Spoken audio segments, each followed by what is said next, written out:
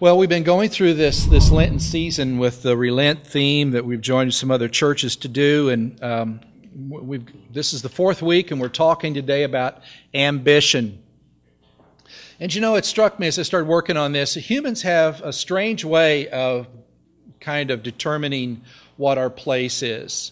Remember in high school, or not too many high school kids in the room, but high school and junior high, you guys can still remember that far, right?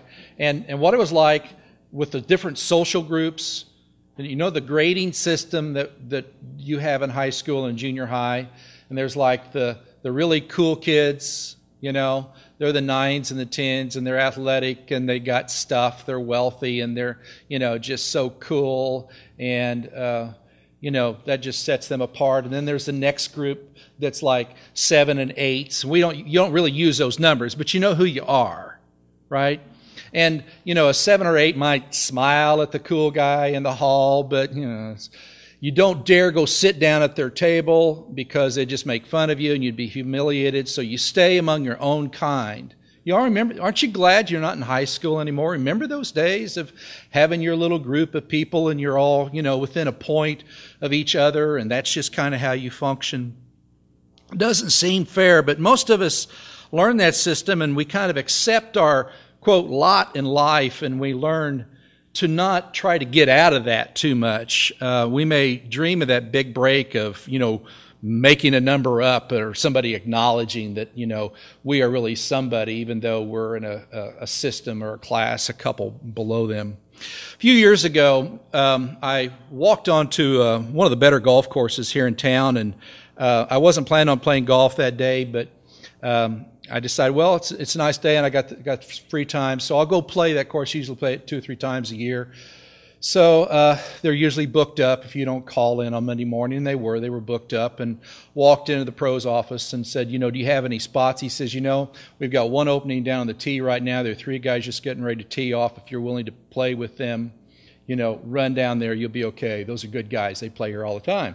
So I got my bag and ran down to the first tee, and when it comes to golf, I'm a 5 golfer. Okay, you laugh. There might be some 6s or 7s in the room. I don't know, but a 5 golfer usually isn't embarrassed.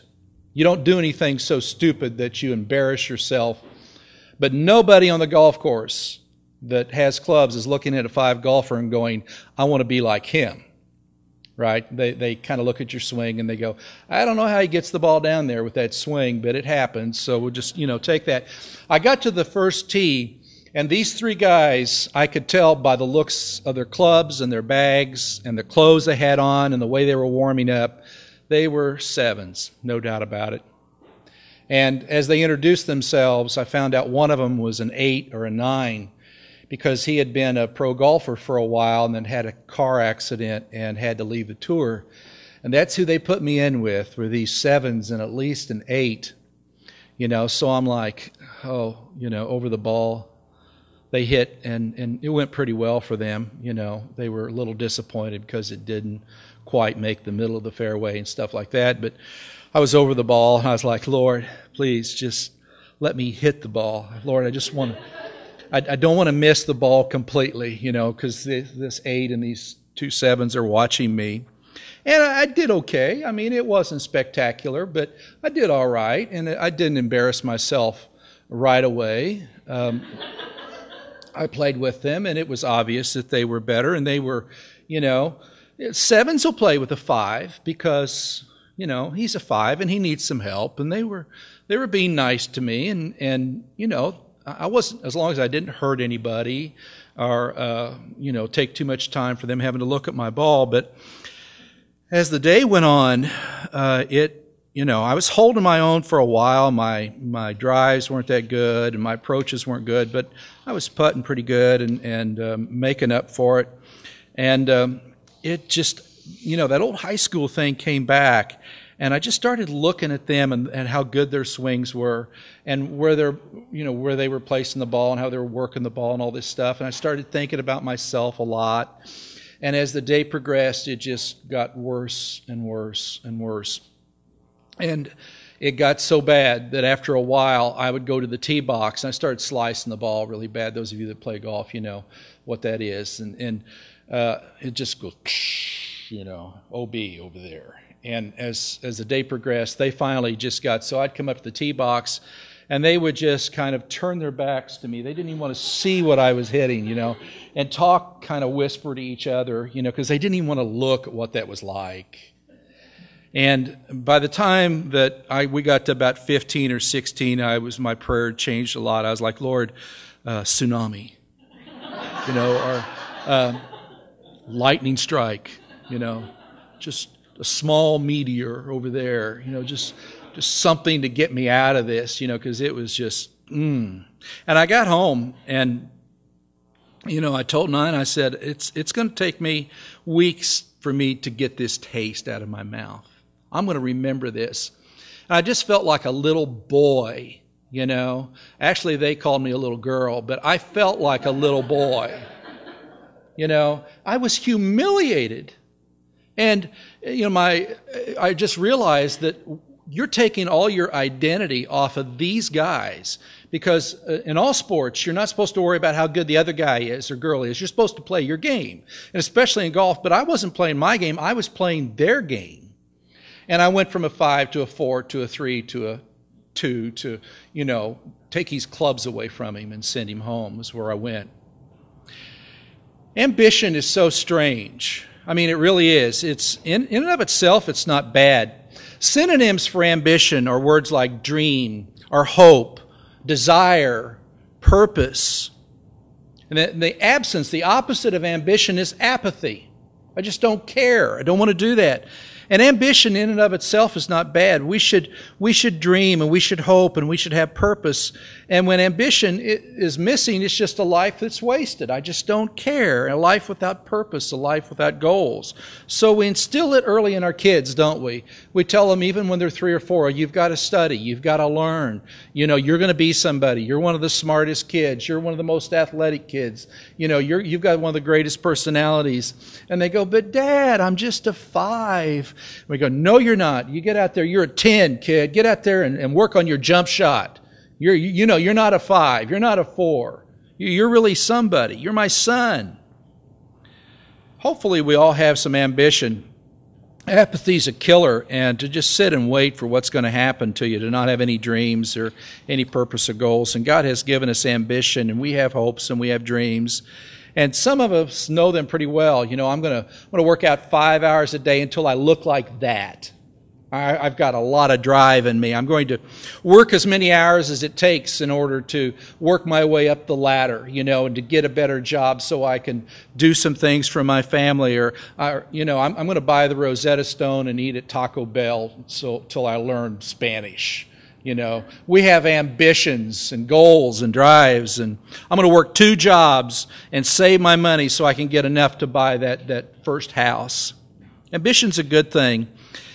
And when the object of the ambition is the correct object, is it a good thing? But it all depends on the object.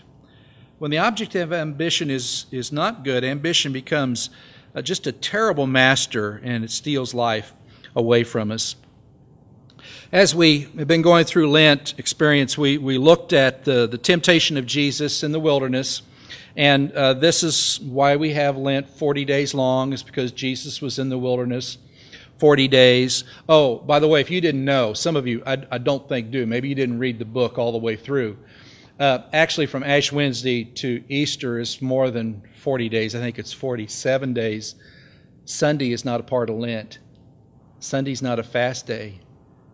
Sunday's a feast day. Wow. Some of you are already thinking, what am I going to do this afternoon? I didn't know that. Why didn't they tell me this up till now? But anyway, we remember that right after Jesus was baptized, that he came up out of the water, and this voice said, "This is my son, my beloved son, in whom I'm well pleased." And then the Spirit led him out into the desert where he was tempted for 40 days. And Satan came to him with these 3 temptations. And last week we looked at appetite. This week we look at the second one, which we're calling ambition. Matthew 4, 5-7. After that, the devil brought him into the holy city and stood him at the highest point of the temple And he said to him, "Since you are God's son, throw yourself down, for it's written, I will command my angels concerning you, and they will take you up in their hands so that you won't hit your foot on a stone." And Jesus replied, "Again it's written, don't test the Lord your God." Now, let me fill in just a few things here. It says that he took him to the pinnacle of the temple, and in our American minds, what we're probably picturing here is First Baptist Church with a great big steeple and Jesus and the devil up there on that steeple like that. And that's not really the way it is. You know, the temple, it says, when it says temple, it means the whole Temple Mount. And the temple proper was a very small building, not very big at all. The Temple Mount was 3 football fields. And more than likely where Satan took Jesus was to the top of what's called Solomon's Portico, which was kind of this huge mall area on the Temple Mount. And it overlooked the Kidron Valley and looked towards the Garden of Gethsemane. And it would have been about 400 feet above the Kidron Valley, so it's a great distance up. And Satan takes him up there, and there's Jesus looking over this great expanse, and Satan says, "Jump! I dare you." You think you're somebody. You think that you're the Son of God. Well, prove it. Jump off. Come on, double dog dare you, Jesus. Jump off of the top of this, and the angels will save you, and you'll be somebody, and everybody will go, "Oh, surely he's God, because look, he jumped, and the angels came and caught him." And, people want to see a show. Prove that you're really God. Be cool. Be a 10. It's important on each one of these 3 temptations that Satan quoted Scripture, he, on each one of them, leaves something out or twists the context just a little bit. And, of course, Jesus fought the temptation back with Scripture. Satan quotes Psalm 91, 11 to 12, which is a protection psalm. And if it is a psalm of protection, and Satan uses this promise to tempt Jesus to make God prove himself. And it's the same temptation, I think, that he would face later when he's on the cross. And those at the foot of the cross says, "If you're really the Messiah, then come down from there." That was always the temptation of Jesus, is to miss the cross. Take an easier way off of the cross. Don't really do that. So come down from there. And they wanted constantly a famous Messiah, someone who would, sign autographs and they could buddy up with, and they would know that there's someone because they know him.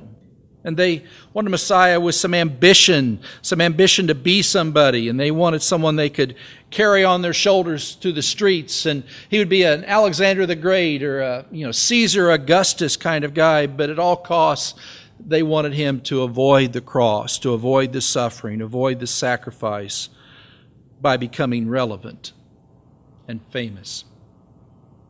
So we read the Gospels. There are many places where the disciples, his own chosen 12, these 12 men who knew him so well, lived with him for 3 years in and out, and they do the same thing. They go over and over, "Is this the time of your kingdom? Is it here? Is it here yet? Is now the time when you're going to reveal who you really are? And, you're not this low-down Nazareth guy that's going to suffer, but you're really the mighty Messiah, like this great ruler. Is this the time?" As a matter of fact, it was just after Jesus had been resurrected and was with his disciples, it says, for 40 days teaching them and revealing himself to them in his resurrected body. Think about that. They were with Jesus for 40 days in his resurrected body.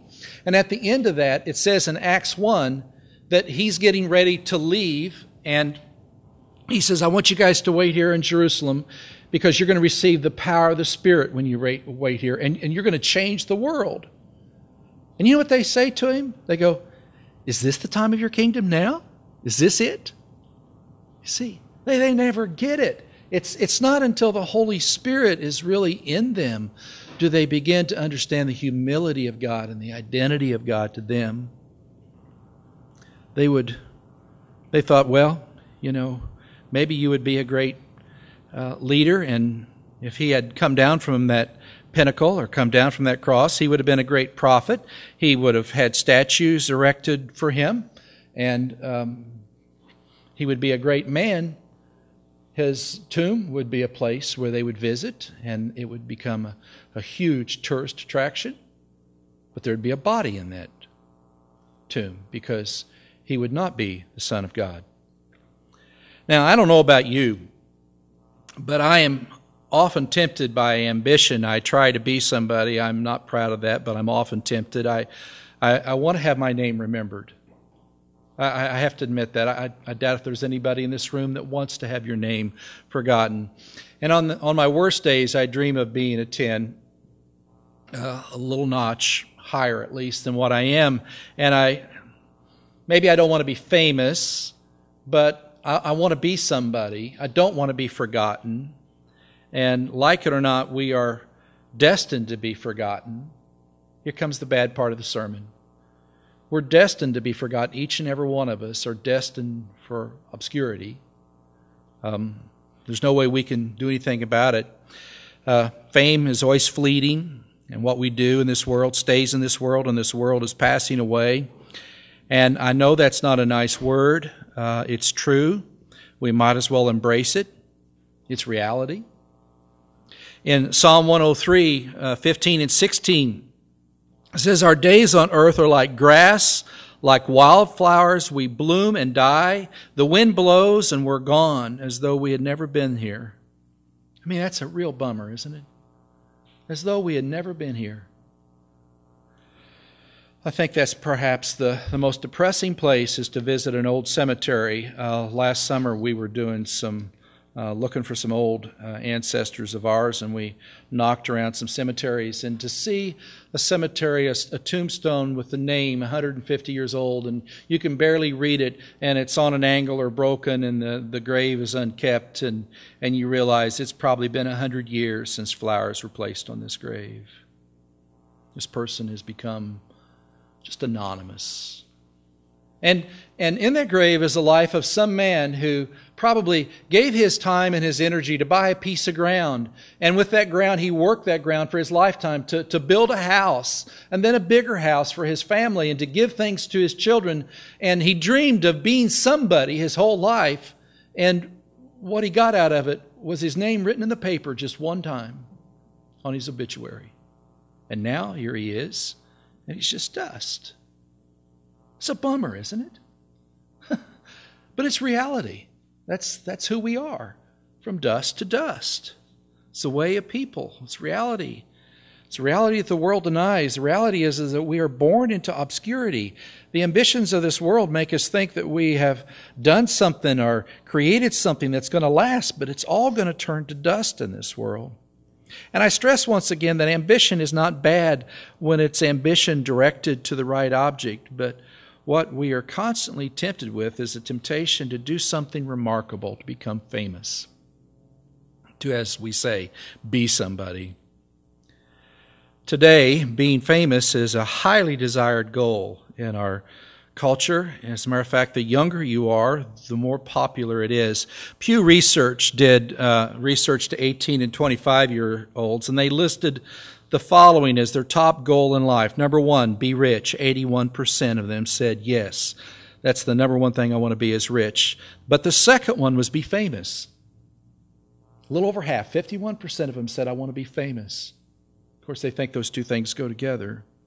Number three, help people who need help, just 30%. Be leaders in their community, 22%, and become more spiritual, 10%. Now, I realize that when we're all 18 to 25, our goals may not be quite fully formed yet. I'm not wanting to come down on that generation. I'm not sure it's any worse than my generation would have been at that age. But that's reality. We live in a culture where people will do almost anything just to touch someone that's famous. Justin Timberlake's half-eaten French toast sold for $3,000. Somebody paid $3,000 for a half-eaten piece of French toast of Justin Timberlake. They say, well, that's stupid, right? Wait. Exhale breath of Brad Pitt and Angelina Jolie, a jar, supposedly containing the bad breath of Brad Pitt and Angelina Jolie. $500 somebody paid for that. You can't see it. You can't ever open it up. You lose it, but inside's the exhale breath. Chewed gum, Britney Spears, $160. A lock of Justin Bieber's hair. Now you guys are going to get in the bidding, some of you. $40,668. $40,000 for a lock of Justin's hair. Tissue, snot rag by Scarlett Johansson, sold for $5,300. Can't even reuse it. I mean, this is ridiculous, right? But that's the culture in which we live. We look at those extremes and we go, well, that's not me. Of course it's not me. But all around us, people are yelling, jump. You know, I got you. Jump, go ahead. It'll go viral. This is going to be fantastic. You know, the hits you're going to get on this. The followers that are going to get on your tweet thing, you know. Hundreds of thousands. You're going to go from obscurity to somebody in just one action, right? That's the soup in which we live. And that's what we hear is jump. Now there's another object of ambition, though, that's healthy and produces lasting results, results that don't end with this world. We are called to follow Christ. And that's why we call ourselves Christ followers. I'm trying purposely to use the word Christian less and less these days. Simply because Christian to me kind of denotes that you've joined a club. Christ followers mean that you're following someone. I'm not sure that Christian does to most people today. It's kind of a word that's set in history. It's more about yesterday. But Christ follower means that where he goes, I'm going to observe, I'm going to listen, and I'm going to go there. And Christ leads us into an ambition, he does, of pleasing God and following him, seeking his kingdom. The kingdom of God is not of this world, which means that it's drastically different than the kingdoms of this world. The kingdoms of this world say, toot your own horn, right? Write your own press release, is what the kingdoms of this world say. They say, demand to be first in line. You're somebody. If they don't know it, tell them that you're somebody. And you're only anybody or somebody if you say that you are. Do something to establish yourself as being with the tens and the nines and the tens. If you got to steal or lie or cheat or whatever, that's okay. Because you see, the object of life is to become somebody like that. And everybody knows that you're somebody. That's the kingdom of this world. And as Jesus said, the kingdom is passing away. This world is passing away. For most of us in this room, I hope that world has already passed away, that we realize that that's not my identity in life. For the follower of Christ, the kingdom has already passed away. For the follower of Christ doesn't need fame. We don't need somebody to tell us that we're somebody. We know that we're somebody because God tells us in our heart that we're somebody. There's a passage of Scripture you probably haven't paid any attention to. I hadn't until recently. It's John 7, 1-10. It's a neat story, and it just speaks to this about following Christ so much and where he's going. It says, after this, Jesus traveled throughout Galilee. He didn't want to travel in Judea, that's the south, because the Jewish authorities wanted to kill him. When it was almost time for the Jewish festival of booths, and that's what they had there in Jerusalem, Jesus' brothers said to him, leave Galilee, go to Judea, so that your disciples can see the amazing works that you do. Those who want to be known publicly don't do things secretly. Since you can do these things, show yourself to the world. His brothers said that because even they didn't believe in him. Jesus replied, for you any time is fine, but my time hasn't come yet. The world can't hate you. It hates me, though, because I testify that its works are evil. You go up to the festival. I'm not going to this one because my time hasn't come yet. Having said this, he stayed in Galilee. However, after his brothers left for the festival, he went too, not openly, but in secret. His brothers come to him. They want to launch his campaign, right? They want to push him off the top. They say, man, get out there and make something of yourself. This healing thing you got going is really cool. It's really working. If this catches on down in Jerusalem, you're going to really be somebody, but you're never going to be anybody up here in Galilee, up here in farmland. You need to get down there to the big city, you know? We need to make you some 8x10 glossies and maybe make a pilot movie and get you a Twitter account, and away we go. Goodbye, Nazareth. Hello, Jerusalem. And I can kind of, in his brothers, I can kind of see the shekel signs spinning around up there in their heads, you know. I think, we may not be anything, but we got a brother that's got a pretty good show. He gets on the talent show down there in Jerusalem. Man, this is going to go viral. He's going to be somebody. And we can cash in. They says they don't believe he's the Son of God. They're showing the view of the kingdom of this world that says if you want to be somebody, then do something for yourself. It's all about you. You're the most important person in the room. You just need to convince everybody else that that's true. Jesus has a different ambition.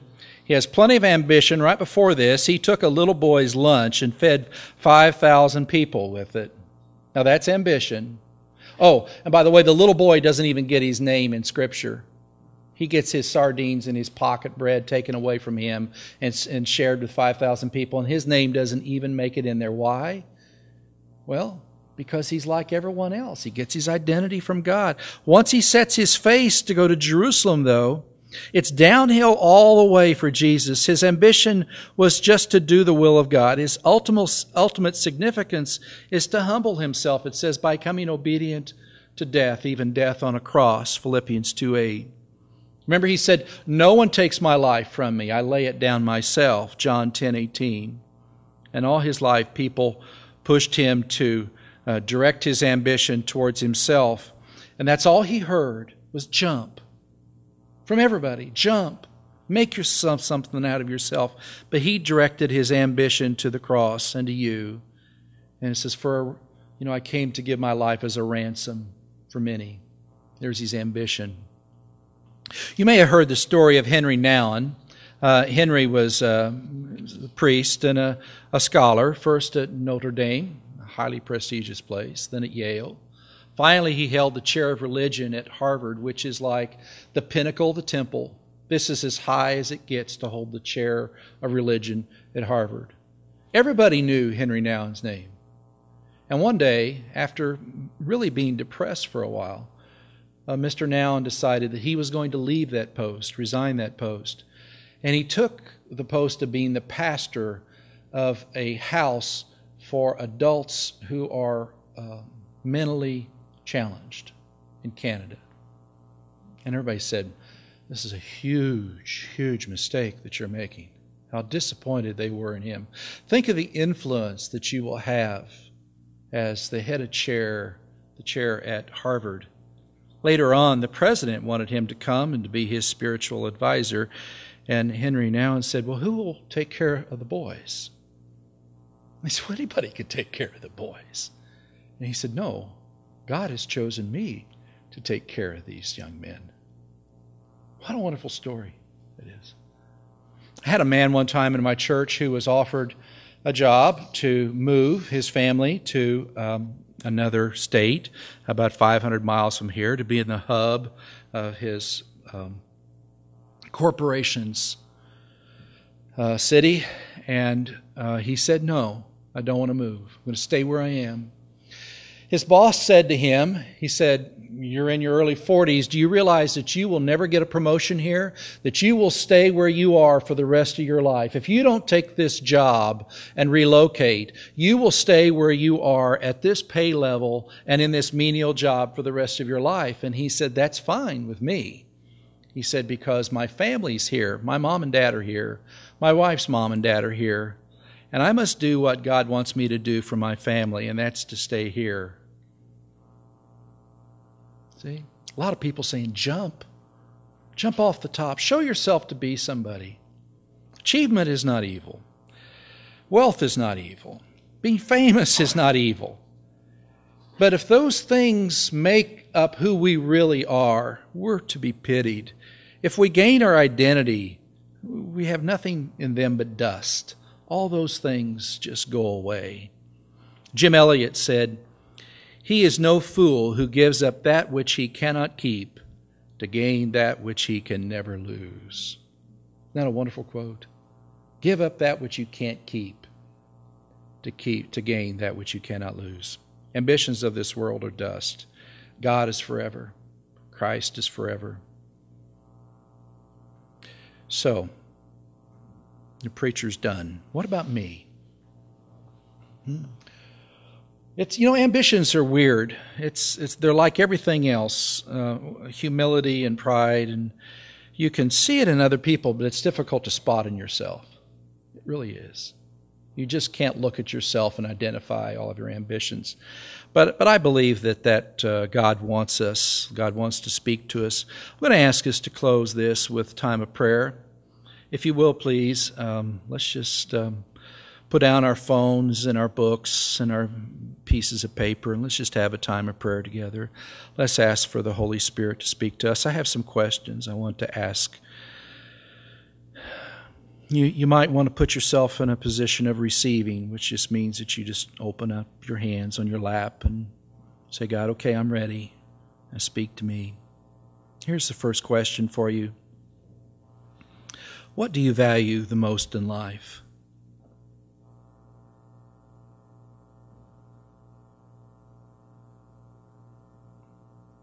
What takes up most of your time and your effort?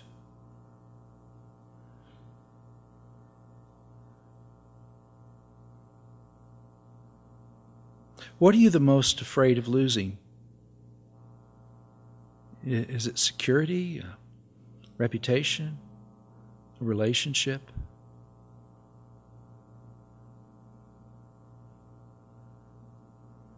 What do you dream about?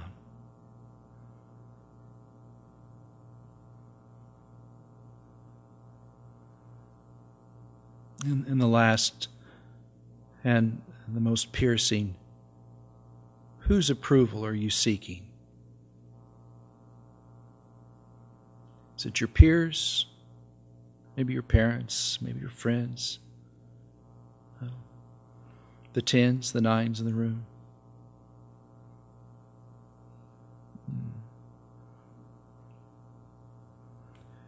Gracious God, you're kind and compassionate, slow to anger, abounding in loving kindness.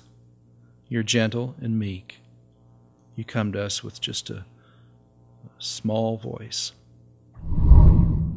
Thank you, Lord, for your word to each one of us today. God, we want to seek your kingdom first. We want to seek your kingdom and your righteousness. Lord, we know that everything else will be added to us if that's number one. So, Lord, that's our desire today.